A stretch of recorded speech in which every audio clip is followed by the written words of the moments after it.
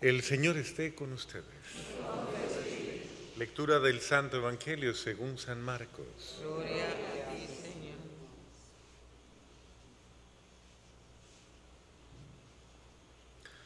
En aquel tiempo, Jesús entró en la sinagoga donde había un hombre que tenía tullida una mano. Los fariseos estaban espiando a Jesús para ver si curaba en sábado y poderlo acusar.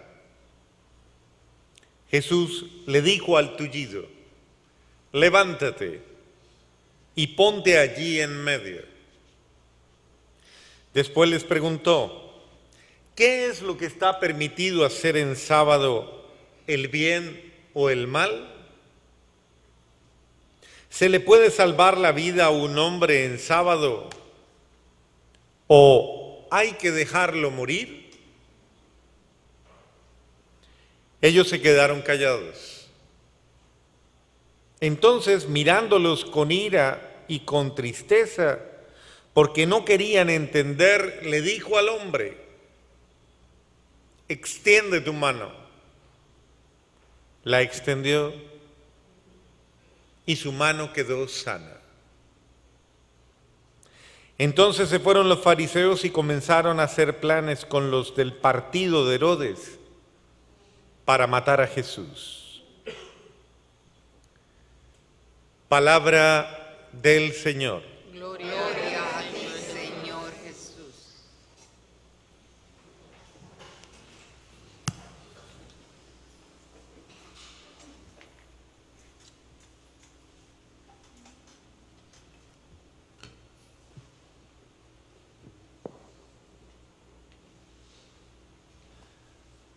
La primera lectura nos ayuda a comprender un poco los designios. La primera lectura es el Salmo, los designios de Dios con los seres humanos. Cada uno de nosotros tiene una dignidad. Y tal vez esta es de las cosas que a veces nos las tienen que recordar cuando en muchos momentos de la vida el ser humano, por muchas razones, pierde su autoestima, su valor personal. Cuando llevados por un mal concepto de sí mismo, las personas comienzan a descalificarse y a despreciarse a sí mismas.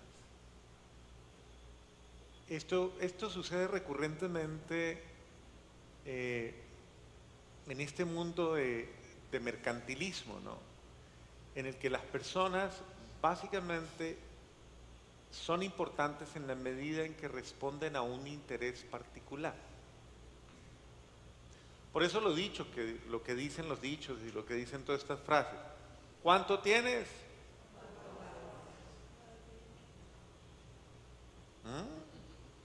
¿Cuánto tienes? ¿Cuánto vale? Visto desde otra perspectiva es ¿cuánto bien produces? Entonces es parte de mis intereses, ¿no? Una persona, en muchas ocasiones, lastimosamente esta mentalidad social que tenemos hoy día, es importante para mí en la medida en que esa persona representa un beneficio para mí.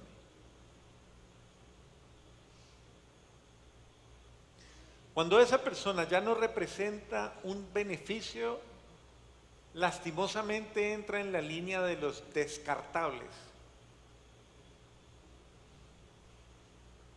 Y por eso hoy día hasta la sociedad ha ido creando esas franjas de descarte. Y yo se los digo porque yo soy testigo de eso. Tenemos en Colombia una fundación que nació con un proyecto básico que fue rescatar a los abuelos descartados de una sociedad, de un pueblito. Y estoy hablando de un pueblito chiquito. Y resulta que esos abuelitos de ese pueblito, aproximadamente cuando arrancamos el hogar geriátrico, eran aproximadamente unos 20 abuelitos viviendo a la margen de un pueblo pequeño, pero eran personas absolutamente desoladas, marginales, que se habían convertido simplemente en mendigos de una franja de, podríamos decir, de un nivel un poquito más favorable, y que en última instancia a nadie le importaban, a nadie le importaba, pero que estaban ahí gritando desde sus vidas, gritando. Son gritos que a veces no se escuchan, pero que hay que escucharlos. Y estos abuelitos estaban ahí, y el Señor suscitó la experiencia con el Padre Gerardo. ¿Se acuerdan el Padre Gerardo que vino estos días? Yo estaba de párroco en ese momentito y él era mi vicario en ese momento. Y él, un poco tocado por esa realidad, me propone y me dice: ¿por qué no hacemos un hogar? Hagamos un hogar y recojamos a todos los abuelitos. Y sonaba como una cosa porque había un hogar geriátrico municipal, pero resulta que los que iban allá pagaban, o alguien pagaba por ellos, ¿no? Sus hijos pagaban. Estos abuelitos no tenían ni quien pagara por ellos, ni a quien le interesara, ni quien quisiera hacerse cargo de ellos, nada, absolutamente nada. Y entonces dijimos: ok, vamos a hacerlo, y nos vamos a acoger a la caridad de las personas. Y conseguimos una casa, conseguimos la donación hicimos un, ¿cómo le llamarían aquí? Un abuelo shower, algo así. Ah, qué abuelo shower.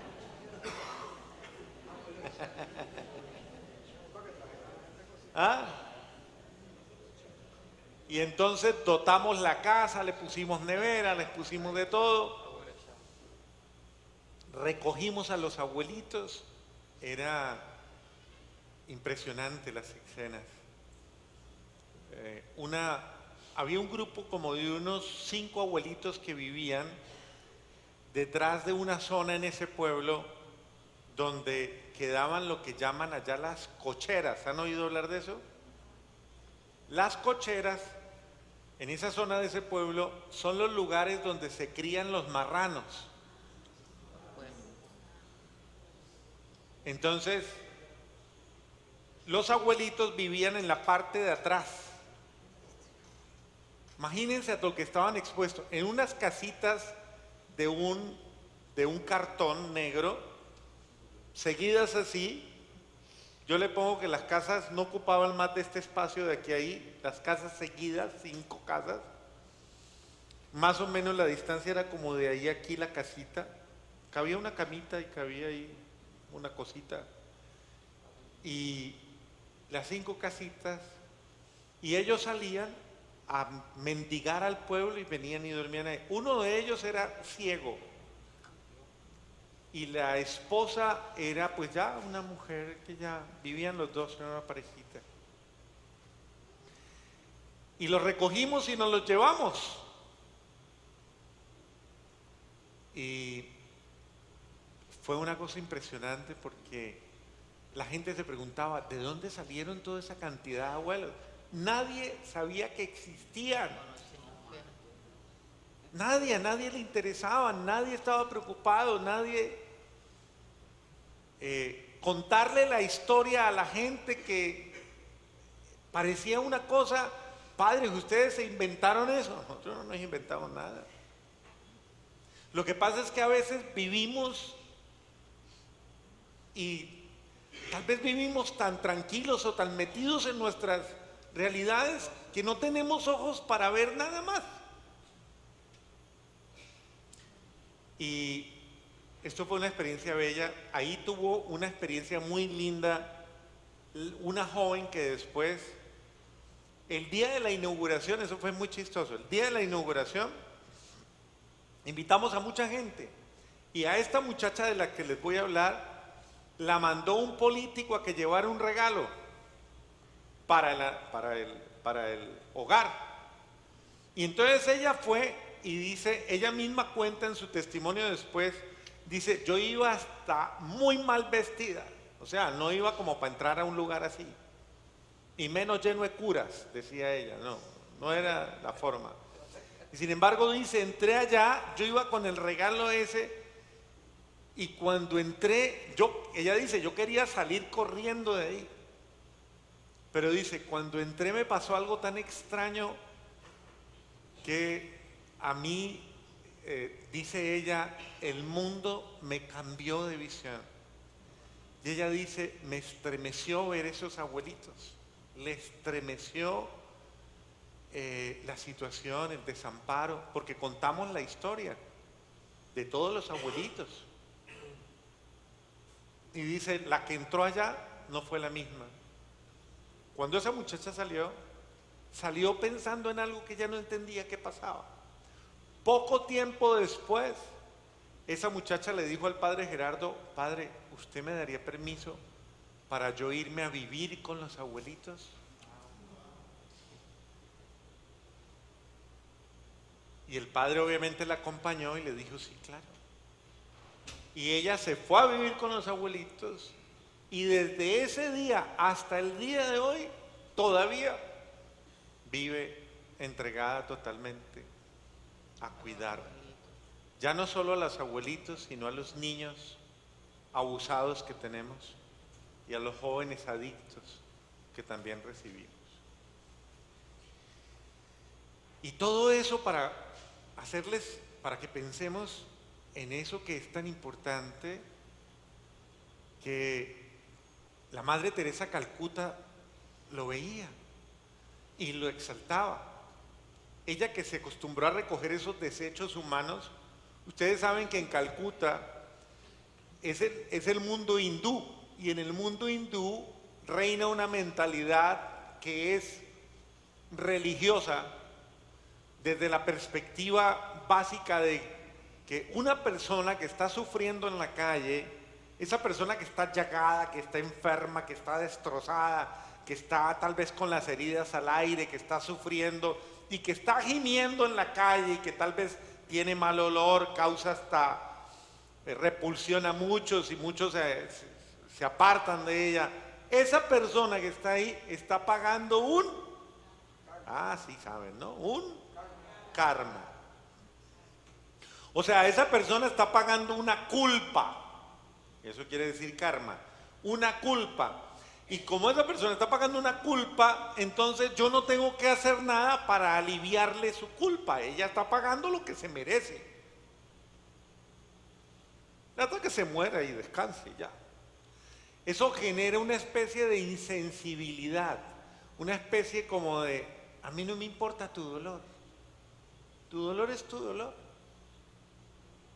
Y es lo que te corresponde de sufrimiento en la vida. Páguelo. Eso genera una insensibilidad supremamente fuerte. La Madre Teresa de Calcuta, desde la visión cristiana, cuando veía a estos seres humanos así, rompía en la cultura, irrumpía de una manera casi violenta, los recogía, se los llevaba, los curaba, los sanaba, los bañaba, los vestía, los aliviaba, los alimentaba, los besaba. Muchos de ellos reaccionaban, algunos de ellos decían, ¿por qué me cura? ¿Por qué me limpia? ¿Por qué me sana? Y ella les decía algo que tal vez en su momento parecía ilógico para ellos, pero que después cobraba sentido. Ella decía, para mí, mi Dios cristiano, mi Señor me ha enseñado que Él vive en cada uno de los seres humanos y que tú eres imagen del Dios vivo. Y yo no puedo pasar por el lado de la imagen de Dios y ser indiferente. Yo no puedo estar al lado de alguien que sufre y no importarme. Y así la Madre Teresa de Calcuta convirtió a muchos al cristianismo, porque les reveló el amor. El hinduismo revela la no compasión, el cristianismo la compasión absoluta, el amor absoluto. Y eso, ¿por qué todo eso? Sencillamente porque estamos hablando de un contexto de la dignidad humana. Es la dignidad la que está en juego. Cuando se habla del sacerdocio de Cristo, cuando se habla de esa dignidad de Cristo, no se está hablando del sacerdocio para ser, es decir, es como si yo dijera, yo me volví sacerdote para hacer, qué sé yo, ceremonias bonitas. Me hice sacerdote para tener honores y honras, para que todo el mundo me alabe, para que todo el mundo... ¿Será? Ustedes son los primeros que protestan y dicen que no, ¿cierto que no? No, pues. Yo tuve una experiencia muy bonita, muy fuerte para mí, muy fuerte para mí. Antes de ser sacerdote, yo era seminarista. Y sentí necesidad de ir a hablar con Dios en un lugar muy especial en Colombia. De ir a hablar con Dios de eso que yo sentía, de eso que le llaman vocación. Pero yo iba muy chocado, yo iba supremamente chocado, con unos sentimientos muy encontrados, con unas realidades propias que me había tocado vivir por ese tiempo. Una de ellas era, es decir, las dos situaciones eran y correspondían al pecado sencillamente de dos seres humanos. Uno de esos seres humanos, una persona que había dado maltrato a la vida de su familia, había destruido su hogar, había destruido básicamente todo eso, y que en mí había provocado sentimientos tal vez como de dolor, de mucho dolor. Y otra persona que también estaba involucrada en una situación muy dolorosa, en una situación de sus desórdenes personales, de sus desorientaciones personales, y que obviamente, lastimosamente, yo la estaba juzgando a esa persona. Y yo tenía ese sentimiento ahí, y sin embargo, yo sentía en mi corazón que debía hablar con Dios acerca de qué quería Dios de mí y acerca del sentido de darle mi vida a Dios. Yo me fui a orar, pasé más de una semana en silencio orando, leyendo y orando. Y al cabo de la semana tuve una experiencia que yo poco la cuento, pero se las cuento porque yo creo que esto sirve. Al cabo más o menos de la semana, yo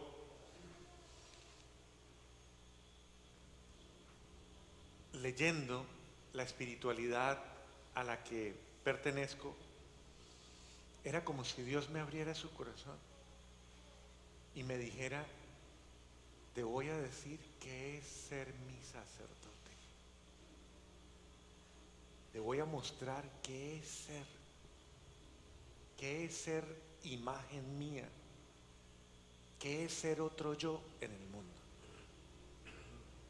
Y era como si Dios me mostrara, no es vivir de honores, no es vivir de conveniencias, no es vivir de privilegios, no es vivir de halagos, no es vivir de nada de esas cosas que son realmente una vida falsa, una vida mentirosa. Uno hasta piensa en cosas como estas, por ejemplo, todos estos detalles, ¿no? Los vestidos, lo que uno usa, todas estas cosas. Créanme que esto hace parte del ajuar de un cura. Si la mujer piensa en el closet que va a tener, los vestidos, los zapatos y todo, ¿el cura en qué piensa? El seminarista o el que está en eso, ¿En qué piensa cuando... ¿Y qué cosas le pueden de pronto decir? Qué bonito es de pronto una casulla, una estola, una... Es decir, porque tu corazón está puesto en esa vida sagrada. Porque todo esto es un signo del Dios que está contigo, de la cercanía de Dios. Son signos sagrados, esto, como decía, no como decía una persona un día, decía, eso es un trapito nomás. No, es un signo sagrado, es sagrado. Porque ha sido desde que fue diseñado, consagrado al servicio de Dios. Entonces, claro, ¿qué puede pensar uno en todo eso? No, pues, y además todo ese mundo que se teje alrededor de eso, ¿no? Ahí, es decir, el que busca honores y el que busca todo eso, hay quien hace carrera, por ejemplo, dentro de la misma vida de la iglesia, alguien puede hacer carrera política o puede hacer carrera de posiciones y quiero llegar lejos y hasta papa.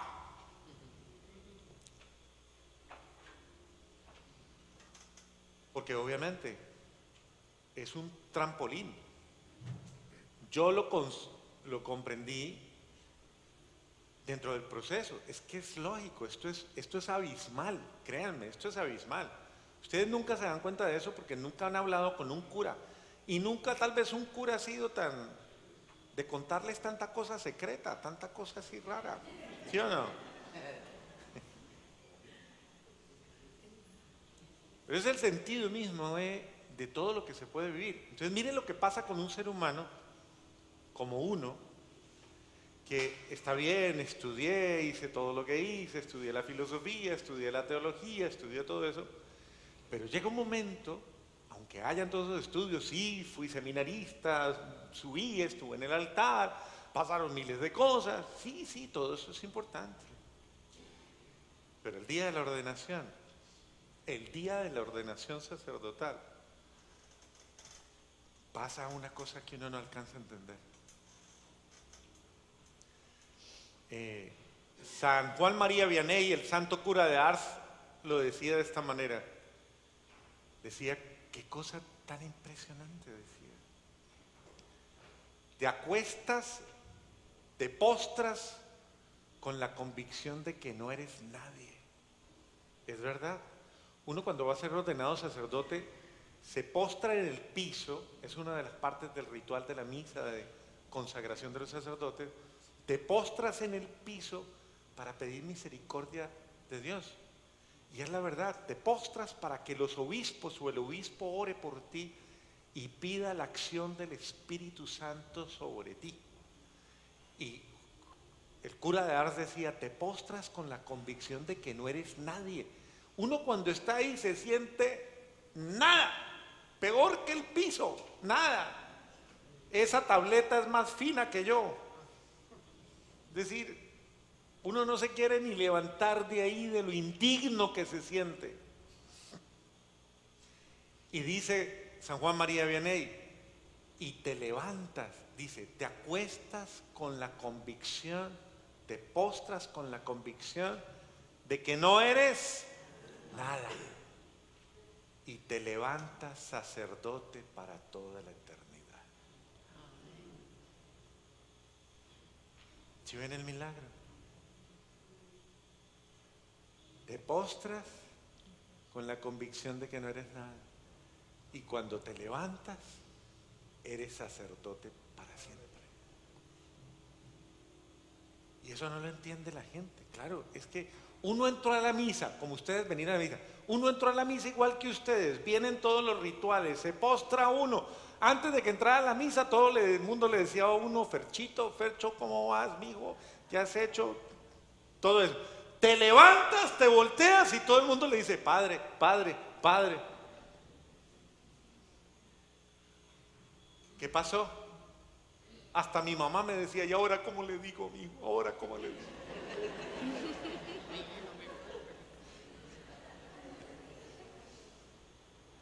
Abismal. ¿Y qué me pasó en esa experiencia, en ese lugar? Llegó un momento en el que, de cara a lo que Dios quería, yo comencé a orar por todo lo que había en mi corazón. Y el Señor comenzó a hablarme en el corazón y a decirme algo que me marcó de por vida. Comenzó a decirme: ¿quieres ser mi sacerdote? ¿Quieres revestirte de mí? Te voy a mostrar qué es un sacerdote. ¿Qué es un sacerdote como yo? Un sacerdote como yo es aquel que no se viste de ni lujos ni de nada de los seres humanos, sino que es revestido de todas las miserias humanas, que lleva sobre sí sus grandes lujos. No son las ropas, no son las cosas, son las almas que luce, rescatadas por la misericordia, por el perdón, por el amor, por la caridad. Tus grandes logros, tus triunfos, es decir, tus glorias serán las vidas que se transformen, los hogares que se salvan, las familias, absolutamente todos los que vuelven limpios y sanos por tu amor. Si tú desprecias, porque era un momento crítico para mí, yo estaba juzgando a alguien y despreciando a alguien, y él me dice: si tú desprecias a alguno de esos miserables, pequeños, pecadores, si tú juzgas, si tú los condenas, si tú los apartas, tú nunca serás digno de ser mi sacerdote. El día que ames tanto a ese ser humano, aunque sea miserable, aunque sea lo que sea, que lo ames tanto, ese día tendrás el alma como yo la tengo. Y créanme, ese día lloré a más no poder allí en ese lugar, solos él y yo. Le pedí perdón, me tiré al piso y le pedí perdón a Dios, suplicándole: ayúdeme, que yo nunca en la vida desprecie a nadie, que yo nunca en la vida rechace a nadie, margine a nadie, porque esa es la misión de mi vida: recoger lo que otros desprecian, rescatar lo que el mundo daña, destruye y no le importa, recogerlo, limpiarlo, ayudarlo, restablecerlo y devolverlo feliz a la vida. A veces la gente me pregunta: ¿qué le hace feliz a usted, padre? Es que quiero regalarle algo. Regáleme su conversión.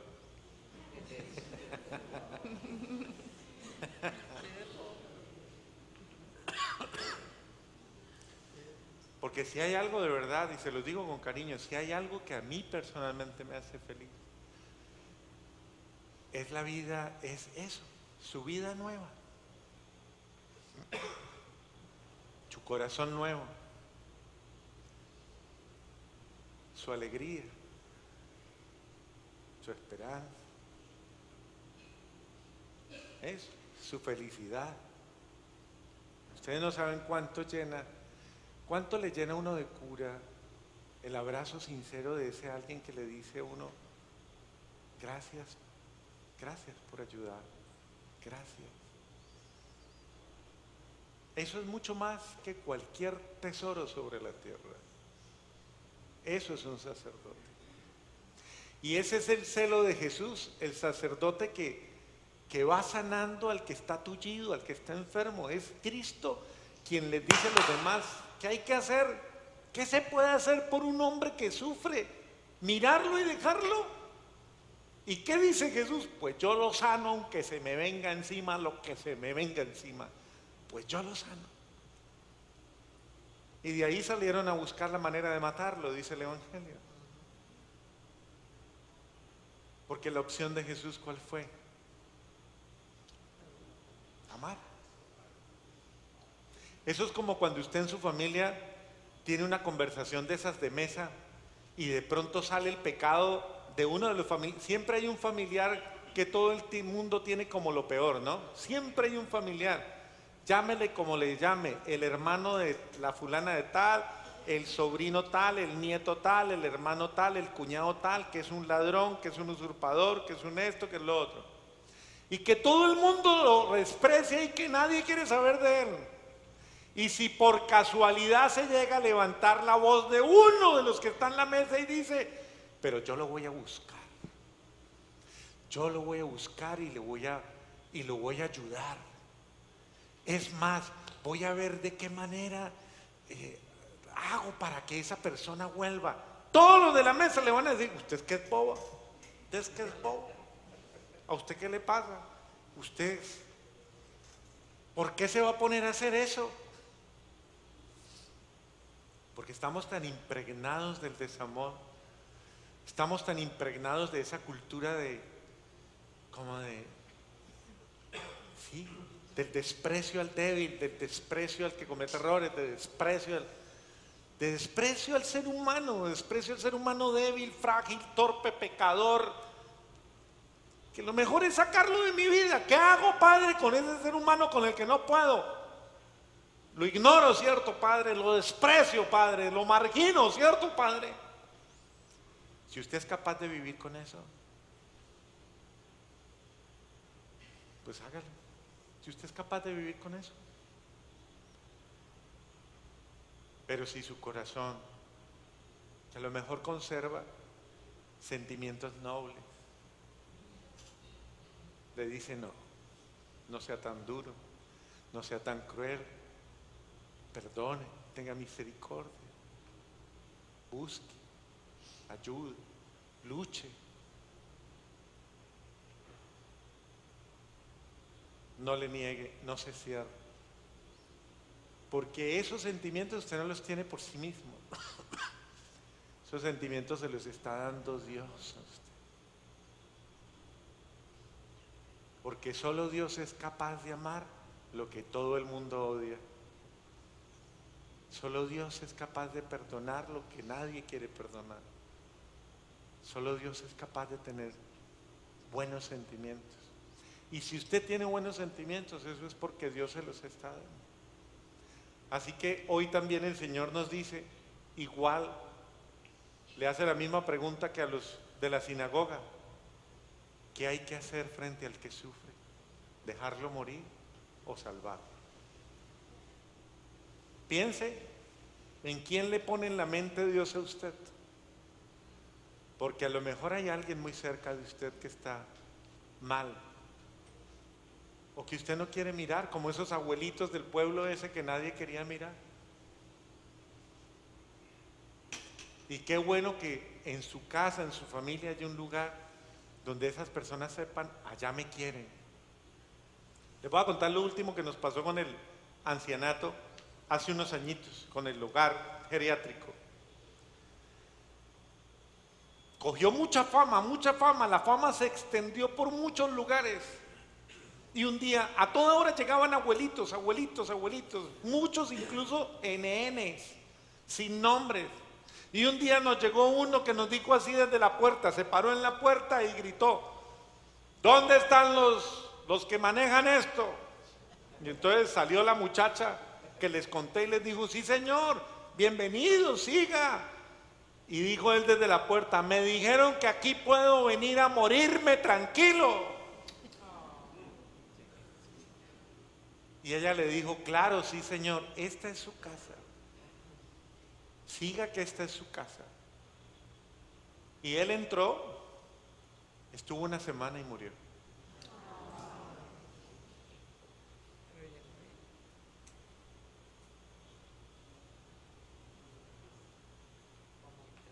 Qué bueno que nuestro corazón sea un hogar como ese, que no rechace a nadie y que sepa acoger a los desamparados. En la vida hay muchos desamparados y Dios necesita corazones buenos que le ayuden a salvar.